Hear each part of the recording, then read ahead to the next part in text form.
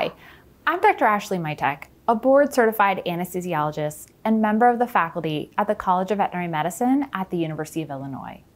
You might wonder, why is an anesthesiologist teaching a diagnostic imaging course?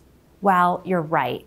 I'm not a radiologist, but I've worked in online learning for several years, and we've been fortunate to assemble a team of board-certified radiologists, cardiologists, surgeons, neurologists, and other specialists to guide you through clinically relevant anatomy using diagnostic imaging as our guide.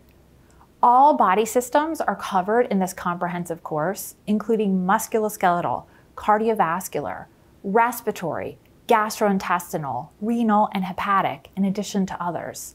As a supplement to traditional veterinary anatomy teaching, this course focuses on imaging anatomy, but also presents the basic principles behind imaging modalities to help you understand how a tissue structure impacts the appearance of a diagnostic image.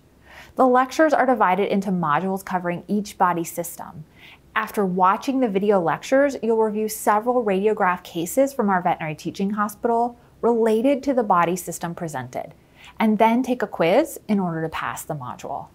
Thanks for joining us. Now let's get started.